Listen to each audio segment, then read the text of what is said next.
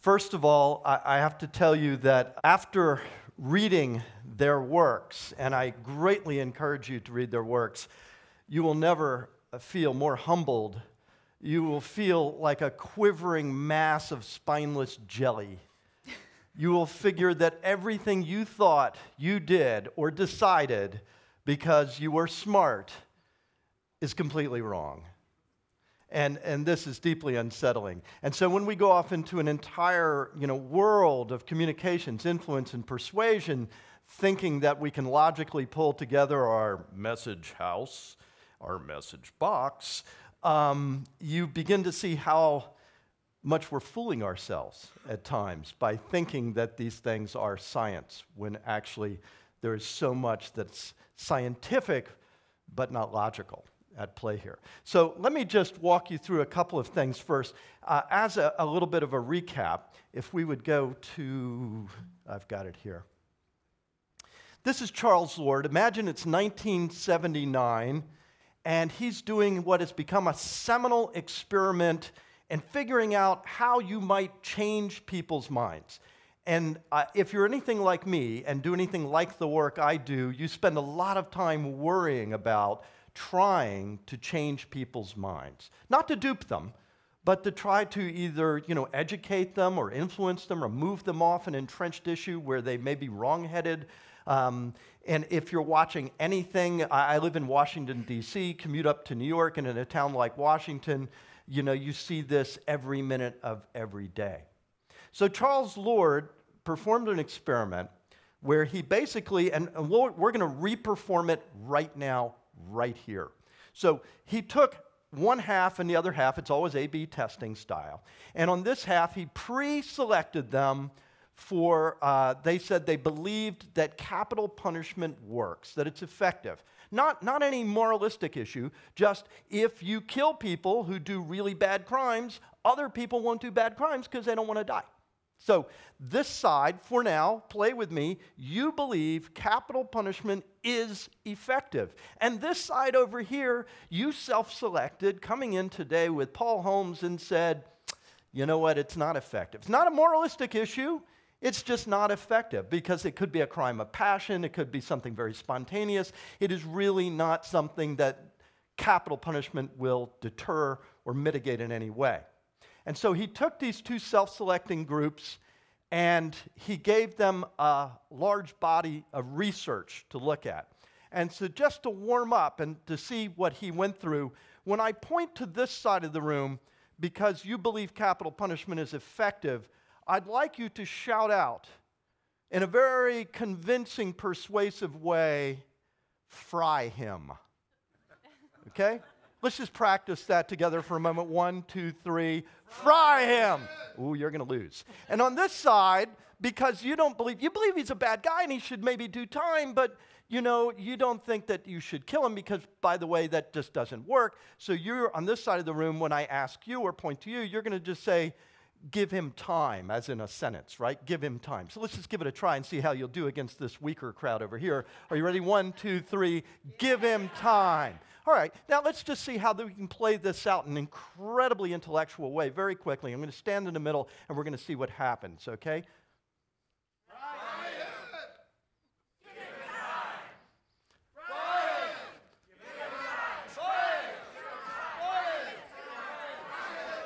You've got MSNBC and Fox, and it's working beautifully so far. So what he did was, in showing them this research, they were delighted. Because when you peeled through the massive research and the summaries that he gave you, you said, just as I suspected. I was right. Those morons were wrong. The data proves it. And over on this side, they were flipping through the research and saying, you're morons. Just as I suspected, the data proves I'm right. And he swapped the research so that they could look at it and wondered how far he might change their mind. So in other words, the research was kind of trumped up, but felt very, very scientific, very official, annotated citations, et cetera. So that, you looked at it and you said, yeah, you looked at it and said, that's robust research. When they switched the research, I ask you now to predict what happened and help me. I'm going to walk on a continuum across the stage. This is, right here, I never changed my mind, seeing the new research that shows I might be wrong. Because that's what happened. When he swapped the research, it said, you know what? That data you saw in the first one, maybe not so good. You might be wrong on this issue. And the same thing happened with this team. They looked at it and they said, you might be wrong. That first data you saw might not be the most accurate. So having seen the data that says you are wrong in what you believe, let's see how far he went to change their minds. If I get to the other end of the stage, it means I completely changed your mind. If I get halfway, halfway, and a continuum anywhere in between. Now, I challenge you to raise your hand as I get to the degree of mind changing. So if you think they changed their minds halfway, I'll get here and you'll raise your hand. I guarantee you, you're going to look to your left and look to your right and do what everybody else does, so it's a futile task, but we'll try it anyway. So here we go. As I go, you raise your hands and tell me where you thought, how far, to what degree he changed their minds by showing them evidence they were wrong.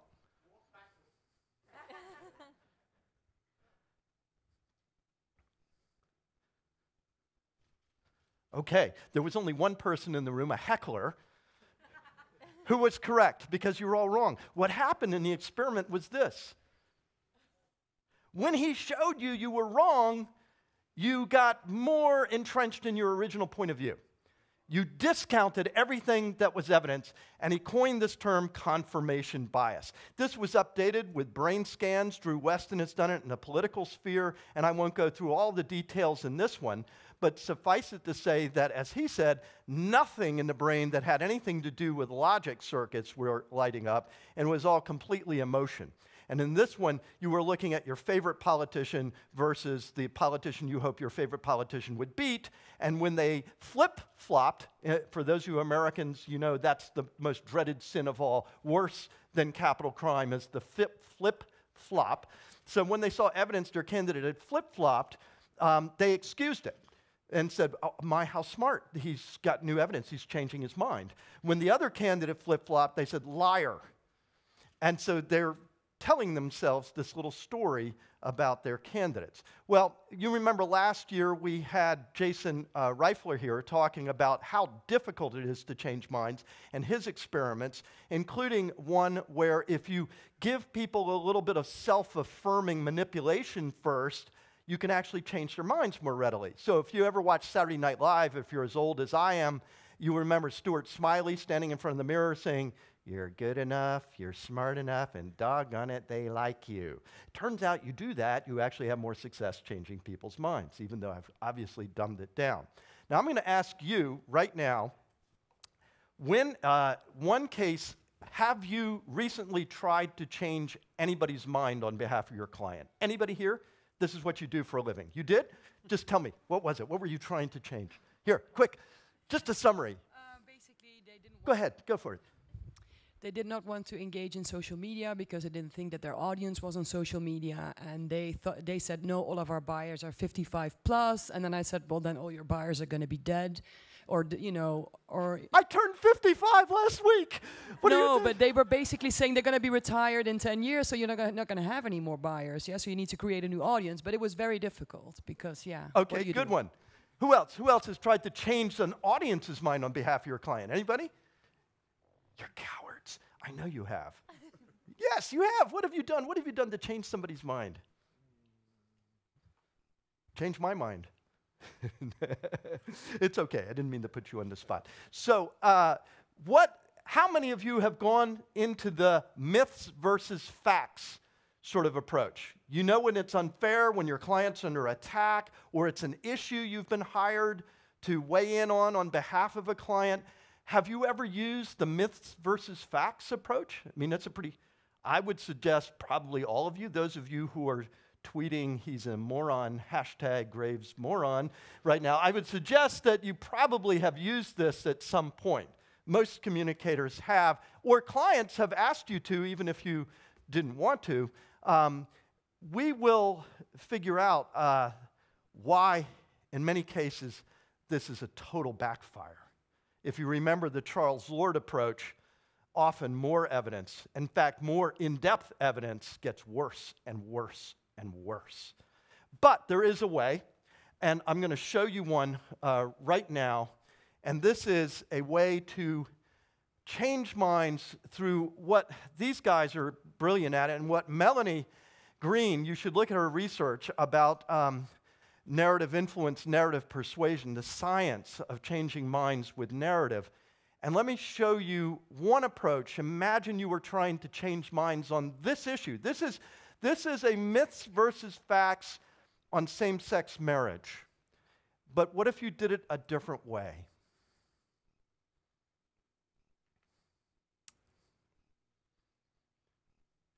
You do me a favor and just hover over it. No, go back. There's a video. There you go. Just pop that in there. There you go. We have a very special relationship. Some people don't understand, but we do. Jill was a very good baby, just smiling and bubbling. She was just so cute. Oh, boy. You always have great expectations for your children. My expectations of what Jill's life was going to be included a husband. So when Nikki came to ask permission to marry our little girl, that startled me. I told her, this is not the dream I had for my daughter. I didn't say yes, I didn't say no. Coming out to the wedding from back east, I had some real apprehensions about it. What's this going to look like? Two girls getting married?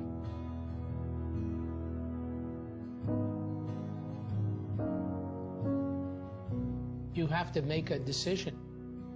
Are you going to have a daughter that you are going to maintain a very wonderful relationship for the rest of your life? Or are you going to lose that child? This was a situation that I had to come to understand. Once we got out to California and we saw how happy they were, all that trepidation just seemed to go away. That, that was a big turning point. Of course, walking Jill down the aisle, just looking at her, she was breathtakingly beautiful.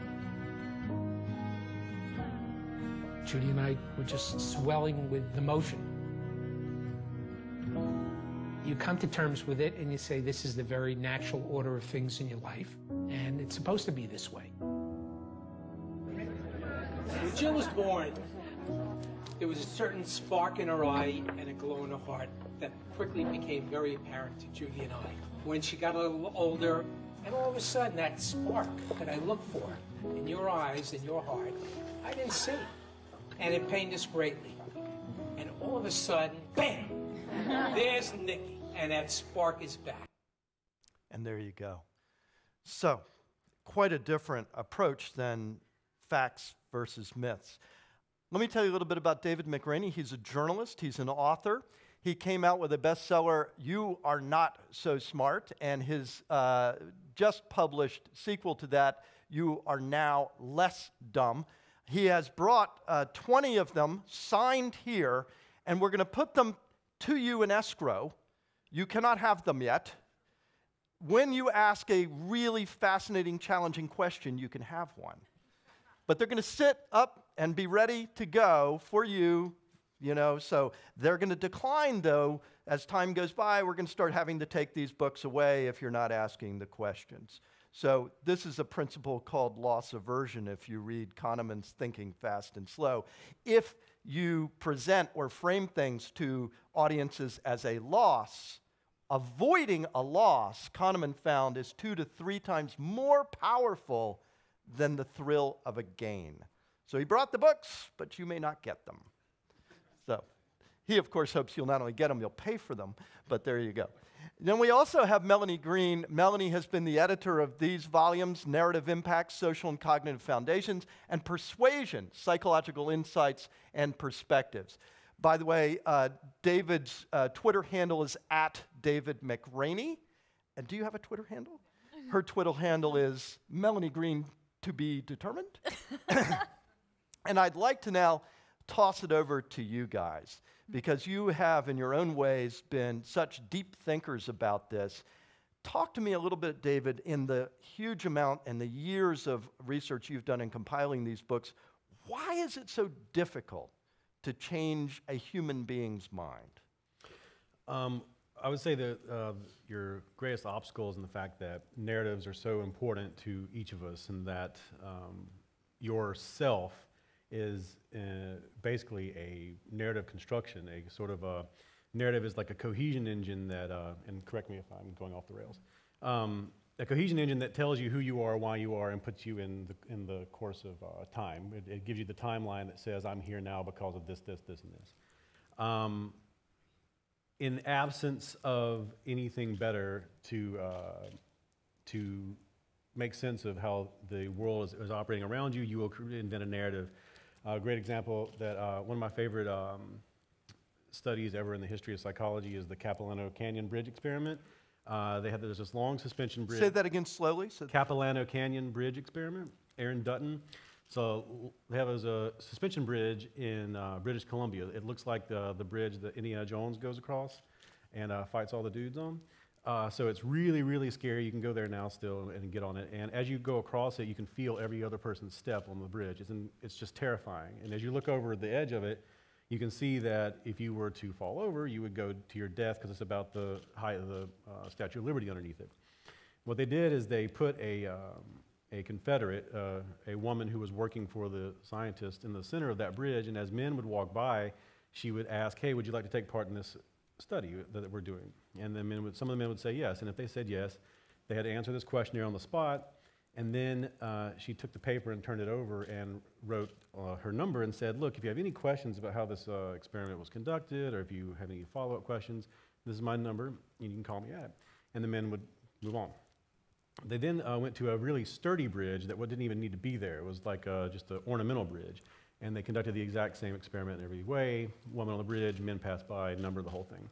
And then to quantify the research, what they wanted to see was how many of the men would then call that number later, thinking that actually she was trying to get some sort of romantic thing going on between them. She thought that there was something happening there in that moment. And they found that on the suspension bridge, the scary one, 50% of the men called back thinking that she was looking for a date. And on the sturdy bridge, 12.5% of the men called back. Because what had happened was, and it's a known effect in psychology now, it's called the misattribution of arousal. Misattribution of arousal. Misattribution of arousal. So how many of you suffer from that? So you think about, they're attributing the state that they're feeling. I'm scared as hell. This is weird. I have all these elevated emotions. They're experiencing arousal. Psychologically speaking, arousal is a very high, elevated emotional state. A political speech, a super awesome solo will make you feel aroused. And they were like, what is causing that? And they speculated that they created a narrative in the moment. I need to make sense of myself. I need to make sense of my feelings. And a nice, self-serving, and pleasant narrative that I can construct is that this lady is interested in me, and we have something going on here, there's some chemistry, and that's why I feel what I feel.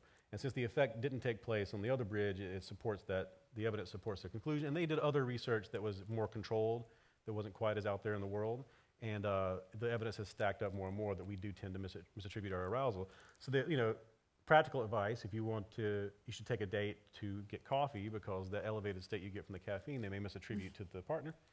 But the great advice for a group like this is know that people construct narratives on the fly all the time, because we're unaware, first of all, of how unaware we are, and we tend to be the unreliable narrator in the story of our lives, and we tend to be very self-serving. So people will, in moments of ambiguity, they will construct a narrative, and you want to be mindful of when you are presenting your case with a corona, I call this my own jargon, but a corona of ambiguity will be filled in by people unconsciously and automatically. So if you look back at Charles Lord's experiment, and I'm giving you evidence, as we so often try to do, that, David, you're just wrong on this. What is it that in our makeup or our evolution that forces us to reject that rather than even begin to consider that? What's going on that makes that so difficult for us to take on board? And experiment after experiment after experiment reconfirms this. Do you want to go? Well, I mean, one of the interesting things is that it's in that experiment is that they're not just rejecting it. They're not just saying, I'm not going to look at this. What they're doing is they're looking at it and they're picking it apart. They're saying, I don't think that sample was right. They didn't use the right technique. They didn't use the right comparison. And so it's even more sophisticated than that they're using it. It's not just a flat rejection. We're bringing in other kinds of processes. And part of that is that once we've committed to an attitude, there's cognitive reasons why you don't want to change because it's linked to all these other attitudes. And if you shake up one piece of this puzzle, how many other things does that influence? And how many other things do you have to rethink? And that takes a lot of cognitive energy. It relates to our social groups. If everybody around me, if my friends and my church all believe in this, and then I suddenly go changing my mind, what's going to happen? So there's a lot of forces that kind of come into play that make this a But is it a issue. loss of face? Is it that as a human, I just feel like I'm a lesser person if I change my mind? Or is it an identity with a worldview? What is that's going on psychologically that makes it so tough analytically? Yeah, I think you've hit on it. I think it's that identity with a worldview. And like David was saying a minute ago, being part of ourselves, these processes all folding in with each other. The self is a story. I mean, it is a story that we tell ourselves who we are minute by minute, day by day. We know when a person goes into you've seen the people get in those centrifuges, pilots get in centrifuges, they go in low G, they get in high Gs, and the blood is sucked out of their brain for a minute, and they basically die, and then they come back awake. And then near-death experiences. In those moments, the people get all these crazy flashes, random images flash through their mind, and they always construct a story around what happened. They'll say, and if they're deeply religious, it'll have a religious tone to it. If they're not, then it'll be fantastical. Maybe they astral projected somewhere. But the first thing that really, what happens in that moment is they assemble themselves back together again, and then the story starts to make sense. And one of the last things that we give up as a creature is that sort of narrative engine that tells us who we are and why we're sitting where we are right now. And when you threaten someone's sense of narrative, you sense their sense of self and their sense of narrative, you're threatening the same thing. And I would speculate that, people don't want to feel inconsistent. They don't want to feel inconsistent with the character that they've created, that they believe themselves to be. And a lot of times when you give people attitude and consistent information, when you present it to them and challenge them with it, you're challenging them to rewrite the character that they've invented. And that's a very scary and daunting process, because where do you go from there? And we may not, that may not rise to the surface. We may not think that out loud in our minds, but I think that it does. We do have sort of a intuitive gut punch feeling, and we move straight to defending things that we normally wouldn't defend. I've got in arguments over things like which is better, a PlayStation or an Xbox, and I'm like, why am I defending this product? The corporation doesn't care which one I like, but it's because I've identified. I've identified with it. It's because I'm part of the tribe of people that has this thing, not the tribe that has that thing. So it then goes beyond the logic of a better outcome in this decision. It is, will I be in some way expelled from my tribe if I try to adopt a worldview that is in conflict with my tribe? So it sounds to me like there's a whole lot of identity baggage tied up in changing people's minds. Melanie, you've spent so long on narrative as a persuasive tool. And you saw the two examples here, the sort of evidentiary approach of facts versus myth, which many of us, if not all of us, have done at some point, and the narrative approach, both addressing same-sex marriage. Would you have any inkling as to which might be more effective and why? Right, and that's what a lot of my research has looked at, is the way that those kinds of narratives. So David's been talking about narrative as this broad structure, and we can also think of narratives as the story about the man and his daughter, these kinds of things that we can tell in an advertisement or as part of a campaign, these kinds of things. And what we found is that what narrative can do is evoke a different mindset. When we see these myths and facts, we're starting to evaluate things. We're bringing these potentially critical capacities of our minds to deal with that. But when we see a story, what we're often doing is what we've called getting transported into that narrative world. We're stepping into the lives of these characters. And what's going on there is it's immersive, it's enjoyable. We're not being critical, we're not counter-arguing. And so those kinds of things can break down some of the initial barriers that we're going to have to be persuaded. But then what it can also do once we're in that narrative world is create those connections that are so important. We're mentally simulating, we're taking the perspective of these people, and that empathy that creates those connections that we create goes out, and we carry it beyond just those few moments that we were thinking about the story. Is what can happen. So is there a technique, would you say, that works better than another? I'd seen one piece of research where they had taken a Chekhov short story and redone it as legal briefs versus the short story, and found that in a legal brief format, the facts were the same but didn't change anybody's view. Right. So is there a magic to narrative that goes beyond just the logical sequence of events there?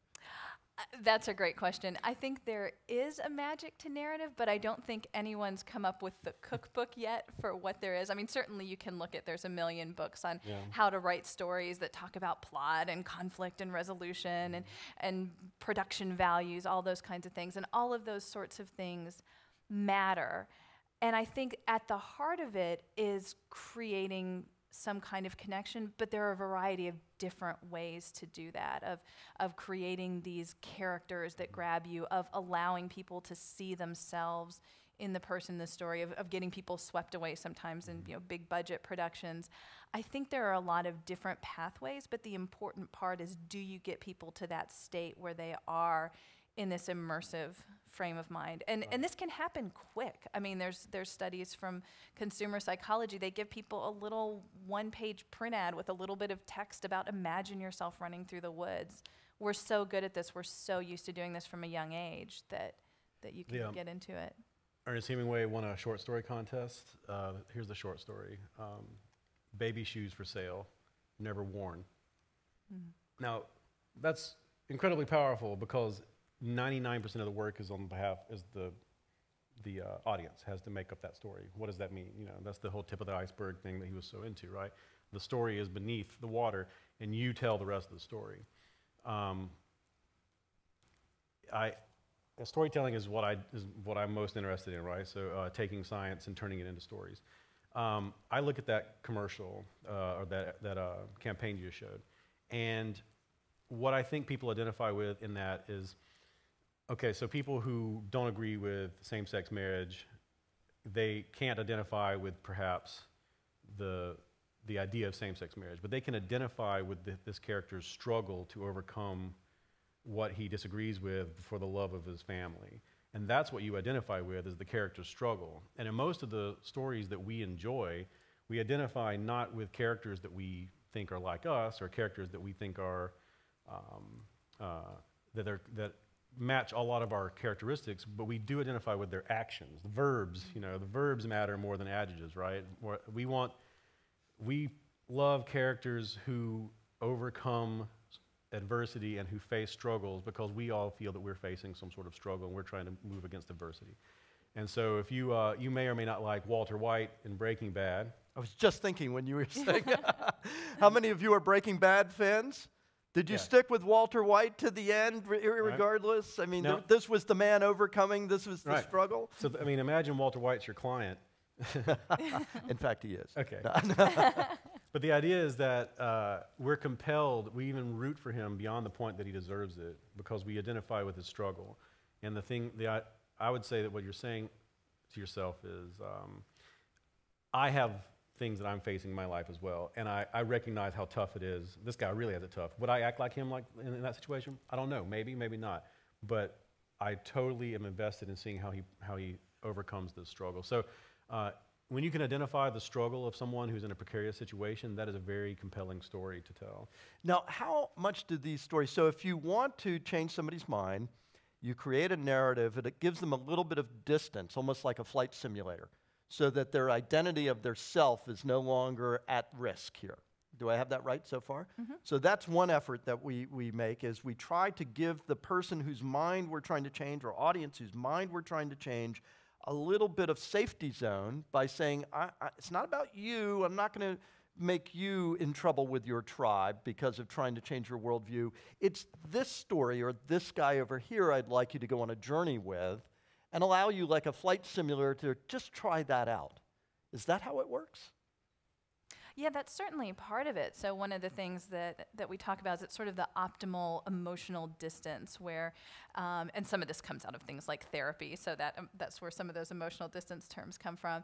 But the idea that you can take a step back and think about these things without the spotlight on you. You're not having to defend it. You're not having to get all of these self things tied up in there. But that story lets you think about it. And particularly, you were talking about the Chekhov short story. One thing that especially good narratives do is maybe have that little twist that makes you think about the world in a slightly different way. You know, we get on these mental ruts or these tracks of how we start thinking about some things, but then a little turn of phrase or just something a character does can break us out of those things and get us to think about it. So there's a lot of levels on which that. Now, what about changing minds? You know, there's the availability heuristic, the frequency bias, the fluency bias.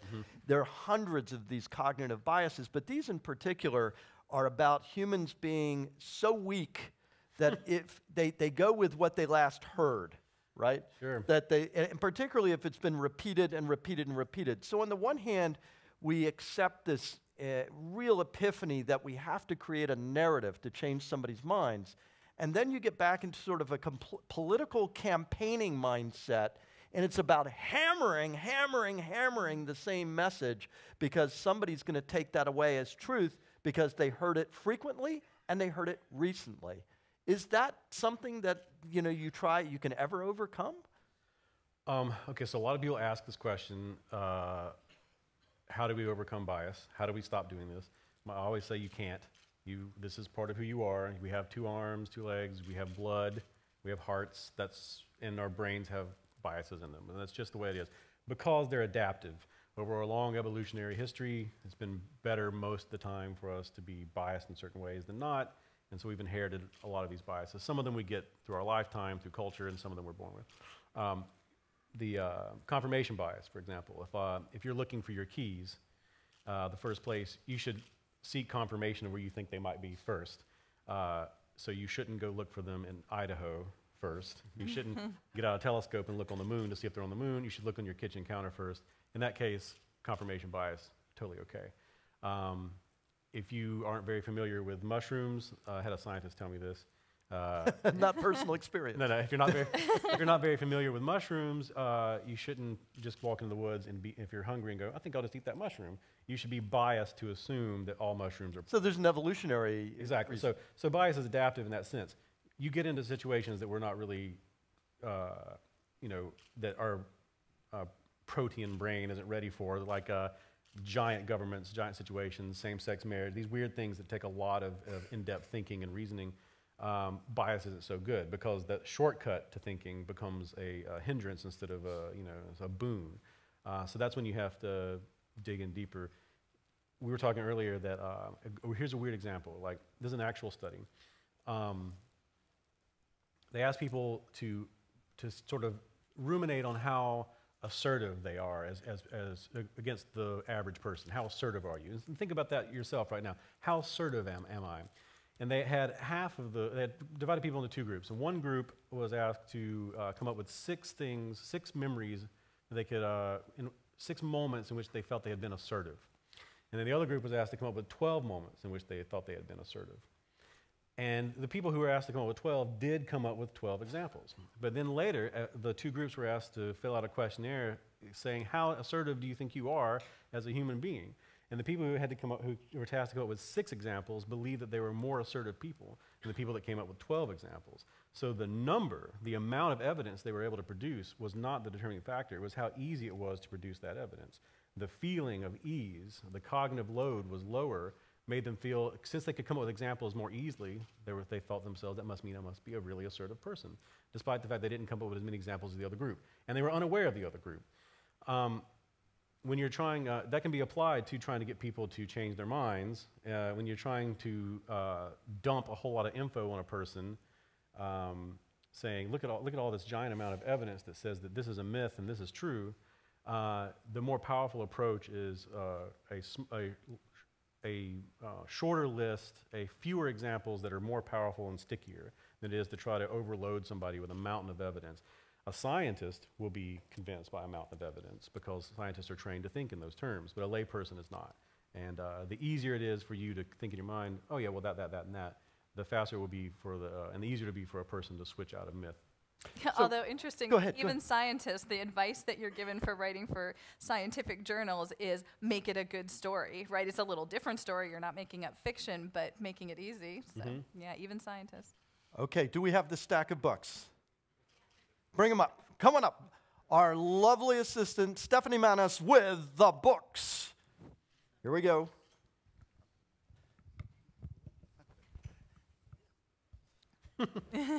Thank you very much, Stephanie. Get your adaptive dig in. Here we go. I'm going to stack up what you could lose right here. Testing Kahneman's theory of loss aversion and prospect theory. Imagine how lonely your room will be without this book. Right. And just, you know, for those of you who are smug out there and thinking that you maybe have fewer biases than the rest of us, David, if you would just speed read down the list of chapters really fast to show you what you're afflicted with sitting right here, right now. And mind you, the first book had 46 of these. And so now you're better. Well, yeah, and I made these a little longer so there are fewer of them, but narrative bias, common belief bias, the Benjamin Franklin effect, post hoc fallacy, halo effect, ego depletion, misattribution of arousal, illusion of external agency, backfire effect, pluralistic ignorance, the no true Scotsman fallacy, illusion of asymmetric insight, inclusive cognition, de-individuation, sunk cost fallacy, over justification effect, and self-enhancement bias. And and if you have an erection for more than 4 hours, see your doctor. So that's 17 out of, I don't know, 1,100 identified biases with scientific literature to back up the... Phenomenal. So we had a whole series of questions. Question right here. Oh, look at this. Come on up, Mr. Holmes. So I wouldn't normally do this, but I really want one of those books. No, Good job. I'm fascinated by this topic, as Christopher knows, and this whole discussion has fed into something that I had coined as a sort of smart-ass aphorism a little while ago, and I wanted to sort of explore it a little bit.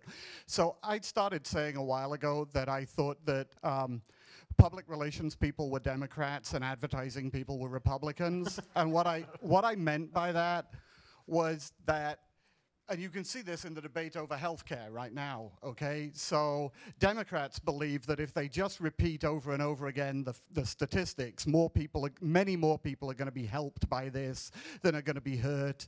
We're giving insurance to millions of people who didn't have it before, that's going to win the debate. Whereas Republicans understand that rolling out one person who couldn't use the website properly or whose healthcare premium went up by $50 because they had to give up their policy is a much more powerful means of communication. So you have this imbalance, and I may be a little biased in thinking it's always Democrats on one side and Republicans on the other, but you have this imbalance between people who really believe that the facts will prevail and people who really believe that a few great anecdotes will always trust the facts. And in public relations, we're almost in the same place. We are the people who will give you, the reporter, this huge sheet of data and a white paper and a detailed explanation of why this is a great idea. And the advertising people will, with a 30-second film, I don't know how long that film was that we saw earlier. Okay, but in a 30-second film, bring tears to your eyes and make an emotional connection. How do we as, there is a question, not just a speech.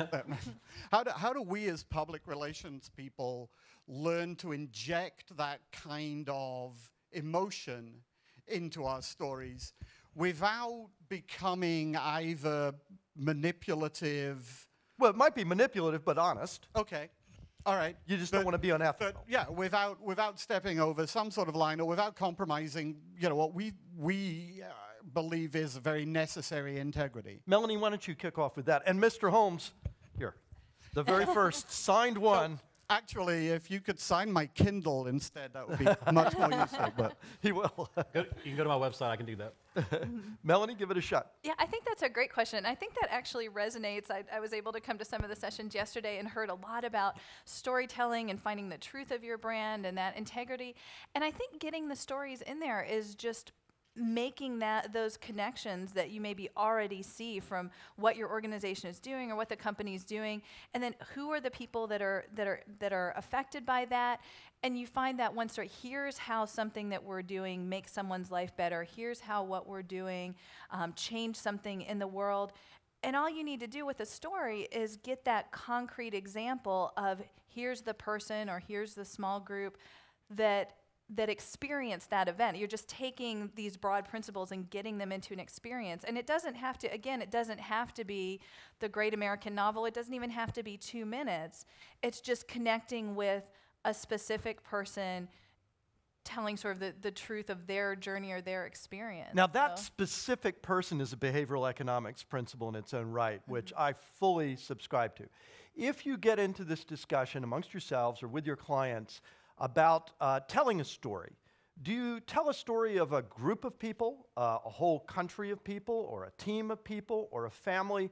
There's an entire field of research called the identifiable victim effect, or the identifiable victim phenomenon, which actually you can turn away from victim to something very uplifting as well. And all it means is this, that human empathy doesn't scale. When I tell you that in the Philippines 10,000 might be dead, at some level you go, gosh, that's terrible.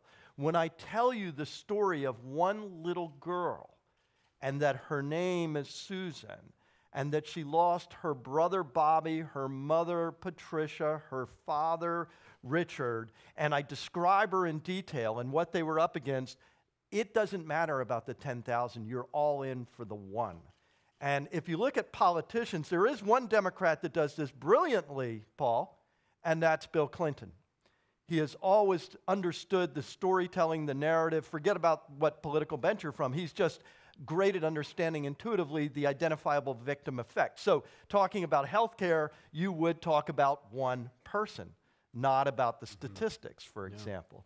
So taking Melanie's advice with narrative and then funnel that one by one doesn't mean a spokesperson. That's completely different. It means somebody who embodies the story you're talking about, but just one at a time. And you might have to have more than one sequentially, because there's this whole other thing. Talk to us a little bit about in-groups and out-groups and homophily for a moment, David. In other words, if you look at somebody, instantly your brain has decided, are they possibly in my in-group or are they in my out-group? And if they're in the out-group, it's really hard to accept what they're going to say when they're trying to change your mind. Sharif did this great experiment, the Robbers Cave experiment. It was an experiment into his, the question, he had his reasons, but one of the questions that he wanted to know is culture, will culture form in a vacuum? You know, how much of our culture do we inherit? How much do we invent generation to generation and so on? He got a group of kids, this is very unethical stuff, and they would never do this in modern psychology. But it's back in the day, you could do anything. Very unethical. Super unethical. So he basically had this camp, like, a summer camp, and he brought a whole bunch of boys to the summer camp. And unbeknownst to the boys, he had brought a separate group of boys to the other side of the camp and basically just sort of let them create their own tribes. And they very quickly, within a week, started creating their own rituals and things you could and could not say, could and could not do, things you had to say before you ate. A hierarchy of command formed spontaneously. Now, a lot of the stuff they inherited from their culture. It's Lord of the Flies, kind of. It exactly is what it was. And a lot of the stuff they inherited from their culture, some of these ideas they inherited, and some of them they invented whole cloth. But really the point of the experiment was to see what would happen whenever they discovered there was another group of kids at the camp. And he had them slowly discover each other over time. And eventually, they were like, hey, I think there's some other people. And then they started, then they were observed. They were saying as soon as they learned there was another group of people, another group at the camp, they immediately started disparaging them. Like everything they did was the wrong way to do everything. And if it resembled things that they were doing, they stopped doing it that way and started doing it some other way. They created mascots, which became more like totems, eagles versus snakes. Rattlers. Rattlers, right. And so the rattlers came up with started creating these mythological tales of how the rattler would kill the eagle and the eagle would kill the rattler. And it just became really strangely tribal and primal. And of course the scientists upped the ante. They made them play baseball against each other and all sorts of other stuff, and they nearly killed each other. One of the groups started committing raids against the other group at night and stealing items from them. And the items that they stole, they would had religious properties where the person who had the item that was stolen would keep it, and they would do strange things like kiss the medallions, and they just became really, really, really tribal and primal. And yet just normal kids. Normal kids. Middle and America. The only thing that happened was they formed a group, and then there was another group, and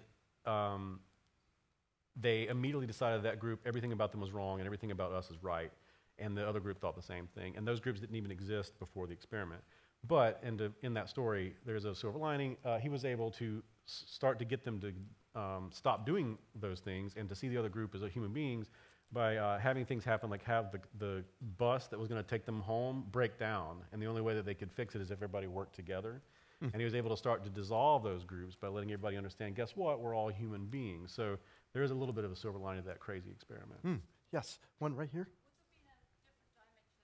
Sorry, 1 second. We'll get the microphone to you. Would the behavioral dimension have changed if there had been girls in that group?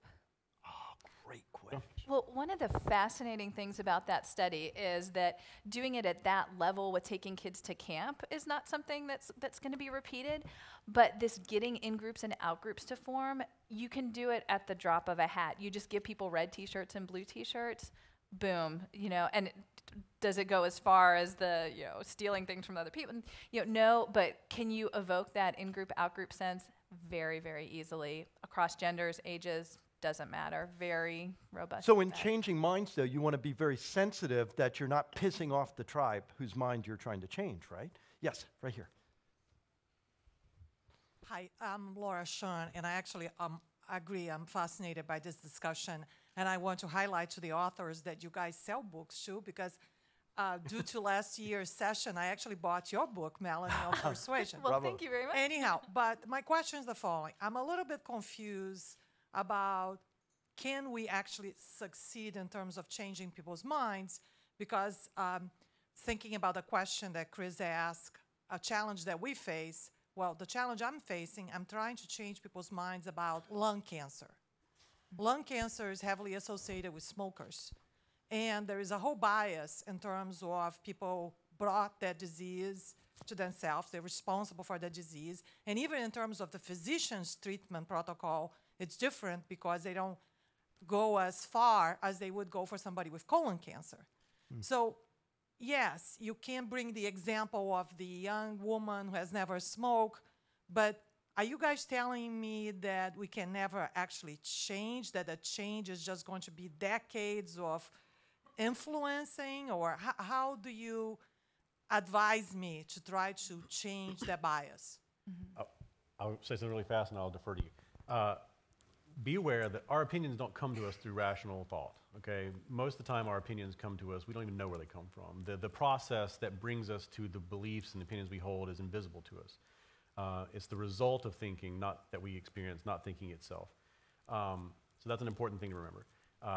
There's a tale from neuroscience where this gentleman had has a lesion in his brain, and he's no longer able to feel normal human emotion, and you would think that would turn him into Spock, and he would be able to do everything logically, and he'd be a superhuman.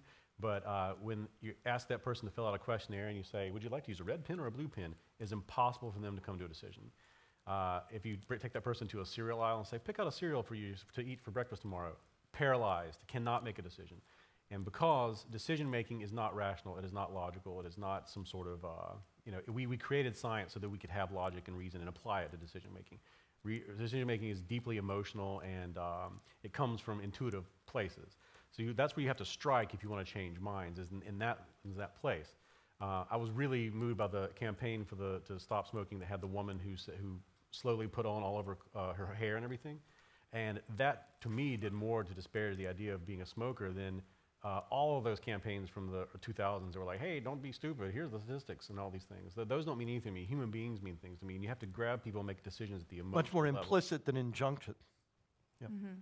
Yeah, I think that's absolutely right. And just because the research on biases and on people holding on to their attitudes, yeah, it's not an easy problem, but it's not an unsolvable problem. We change people's attitudes all the time. I mean, you look at that from everything from advertising campaigns to the shift in, civil rights movements. It's certainly something that can be done, but it's just a matter of some problems are harder than others. And I think it's the problem that you're dealing with is an unfortunate dark side of how successful anti-smoking campaigns are, that suddenly people have made this leap too far. But doing things like helping people to connect, imagine how it would feel to be someone, you're struggling with cancer and then you're being blamed on top of it. I mean, I think that kind of resonates with people. So some of those directions of, like David just said, bringing in the emotions, and it's not that that facts don't have a place as well, but if you get people into those stories and maybe that opens them up to the fact that, hey, X% of people who have this disease have never smoked. I mean, not to mention the point that in fact, isn't there a role for facts that you need to arm people with what they use to tell other people why they changed their mind or made a decision? Yeah. To curb, there's a term in psychology called pluralistic ignorance. Would take too long to talk about it, but basically it's when everybody thinks something on the inside but presents something else on the outside, so nobody realizes that they're in the majority opinion because it doesn't look like they are on the outside. That's a really big problem on college campuses with binge drinking. No one wants to binge drink, everyone binge drinks, and then everyone thinks that everyone wants to binge drink, but everyone actually doesn't want to binge drink on the inside. That's pluralistic. The way that they've combated that very effectively is just to put up flyers that say the majority of students on this campus don't like binge drinking. A kind of social proof, Cialdini kind of social proof. So that you realize you're actually... Now we're going to get into our lightning round because we're out of time, so it's going to be like 30 seconds each for each of these, and we'll see if we can get through this pile of book before it disappears. Okay, here we go. Go ahead. Do we have a microphone somewhere already? Did I miss somebody? Hi. Storytelling is We'll have becoming... to be very, very fast because I'm going over here. Storytelling, increasing buzzword for PR and advertising. Consumers are being bombarded by messages. What is the capacity to take on all these stories that are coming through TV spots, advertising, shows, talks at the water cooler? How do humans absorb all of these stories that are coming at them, and are there tips to cut through the clutter? Boy, that's a great question. One thing that's on your side is that people are so used to, stories are such a fundamental way of thinking that we have a bigger capacity for them than we do for other kinds of information.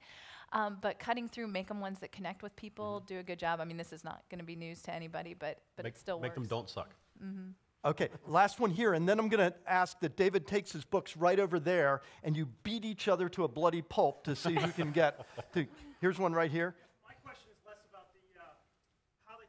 As opposed to who tells the story. Can you talk a little bit about trust? It's something we haven't heard, and influence. Is there a big difference between having someone give a narrative of someone there's a pre-existing relationship? And if so, how do you see social is going to play a part in changing? Great question.